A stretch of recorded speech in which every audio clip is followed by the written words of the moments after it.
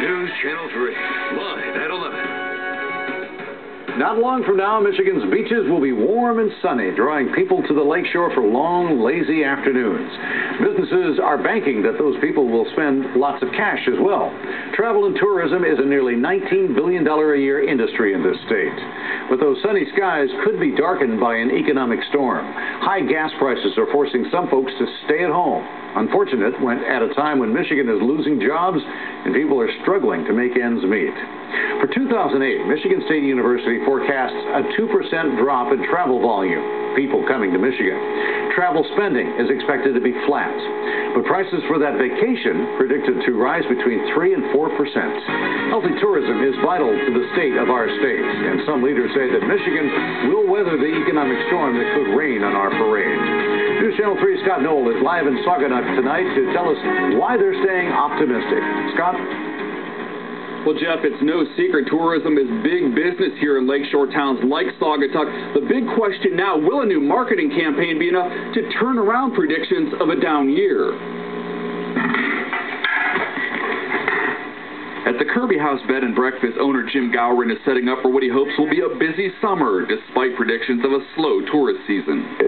The unfortunate thing is people like myself and also consumers, a lot of times we rely on reports and statistics, and that gives us a sense of fear to not want to travel. But with gas prices now topping $3.50 a gallon, the state is hoping to spend its way out of a potential tourism slump.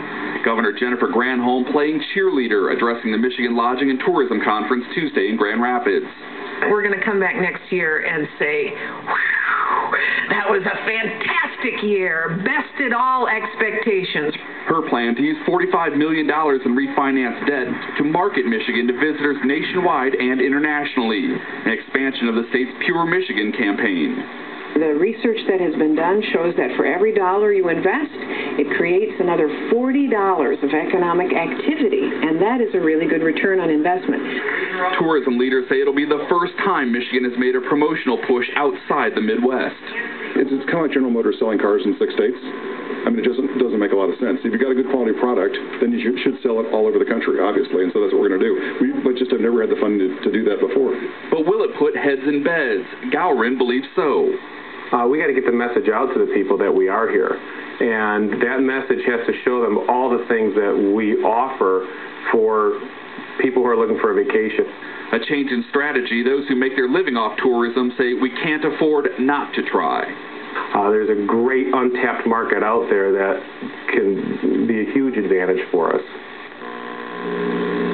Despite the gloomy forecast in this report, there could be good news for this part of the state, southwest Michigan. According to the report, we could actually see a slight increase in tourist dollars spent here this year, the only part of the state that could say that. Live in Saugatuck, I'm Scott Knoll, News Channel 3. Thank you, Scott.